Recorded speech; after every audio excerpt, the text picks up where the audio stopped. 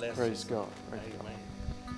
You know, I'm so thankful and honored to be here this morning. It is just such a privilege that we can learn God's Word and study to show ourselves approved. You know, I thought about our purpose, our work, what we're supposed to be doing. You know, the Lord's got work and purpose for us to do.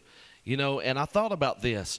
And I went over here to the book of John, the 14th chapter, and I started reading about what our works and our purpose should be. You know, a lot of people might be confused, Sister Brenda, wondering what is my purpose? What am I supposed to be doing?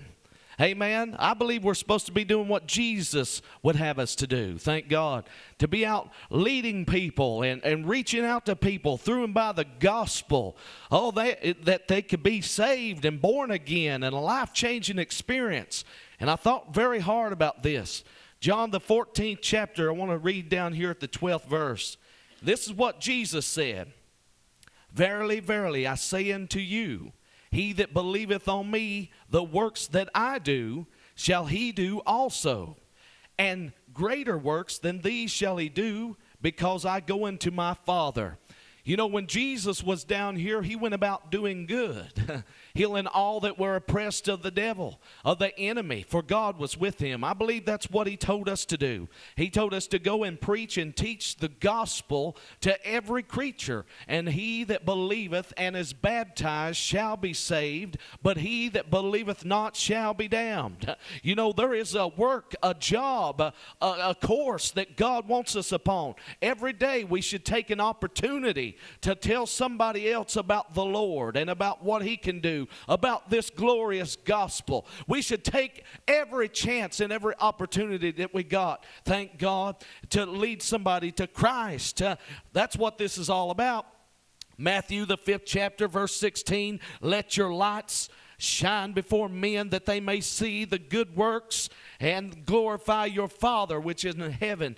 Brother, we got a light to shine. That's our job. That's what he called us to do. The Bible says many are called, but few are chosen. We are chosen vessels to go forth and do what God would have us to do.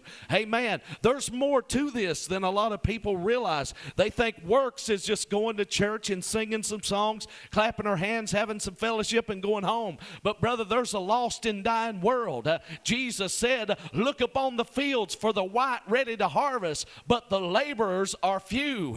Brother, we need to be laborers in this vineyard that God has set up on the land. Hey man, look around at people's lives. Look around at the lost, people that's in trouble, in turmoil. You think Jesus, if he was down here on this earth today, he'd be doing the same thing he did then. He'd be going about helping people, cleansing the lepers, raising the dead, casting out devils, open the eyes of the blind. And he told us to do it. He said, these works that I do, ye shall do also, and greater than these shall you do, for I go unto my Father. That's what he wants us to do.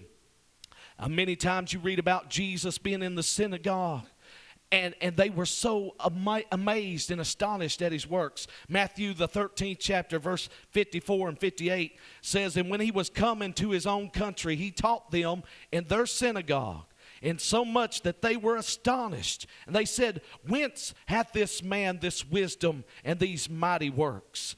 In Matthew, the 58th verse there, it says, and he did not many works there because of their unbelief. You see, that's what is happening to a lot of people today because of unbelief. The works of God are being at a standstill because people will simply not believe. Believe the word of God. Trust in this word, this holy scripture. Amen. He said, by my stripes you are healed, you were healed. That means what it says it means. Praise God. That's the words of an almighty God. If we will just trust him and we'll just believe, we'll see the works come to pass and be manifested, because Jesus Christ, he's the same yesterday, today, and forevermore. And Brother Ken touched on it just a little bit earlier. He said, I must do the works that he sent me to do. And that's what we need to do, praise God.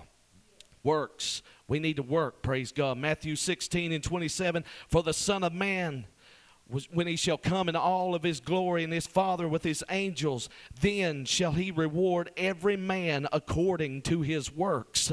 Brother, there's works to do, thank God. A lot of people don't realize this, that I've heard people quote the scripture many times, for it's not by works, lest any man should boast. You know what that's talking about? It's talking about salvation. It ain't talking about getting out here and leading somebody to the Lord. It ain't talking about being a witness and a light to a lost and dying world. Brother, that's the kind of works I'm talking about this morning. No man can save himself. No man can change himself. It takes the blood of the Lamb. It takes a born-again experience. But God expects his people to be out working and laboring, and praise God, now's the time to do it.